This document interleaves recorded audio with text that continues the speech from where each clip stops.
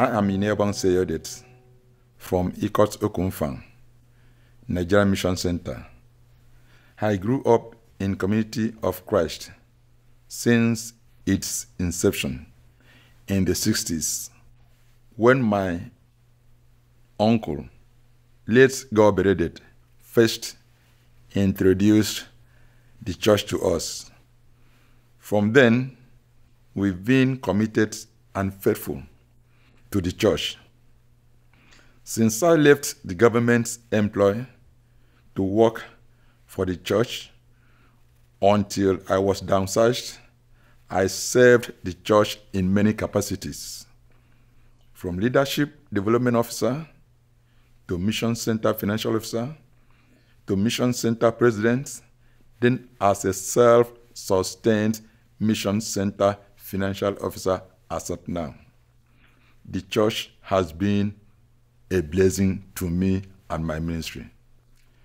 Through the World Church Mission Tithes, we have been able to provide good drinking water to 5 congregations through the World Hunger / Tangible Love Fund. We've given oblation to many rejected and despised ones, especially the mother of twins, where there was no help, and through a cesarean operation.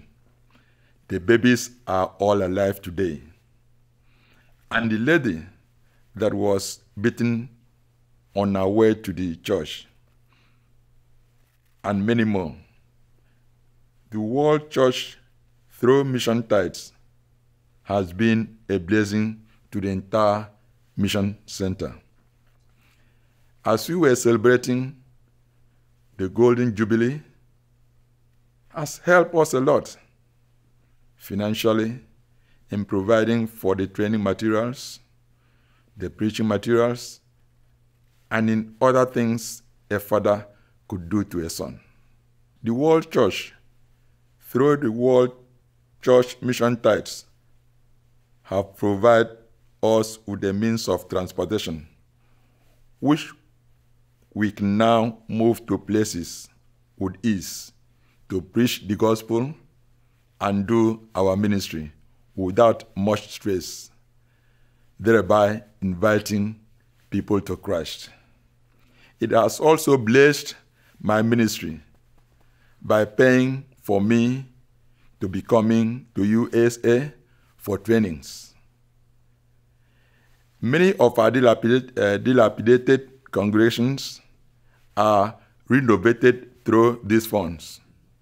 For example, renovation of Ibawa congregation that was blown off by wind, Idemeya congregation that was removed because of the poor situation.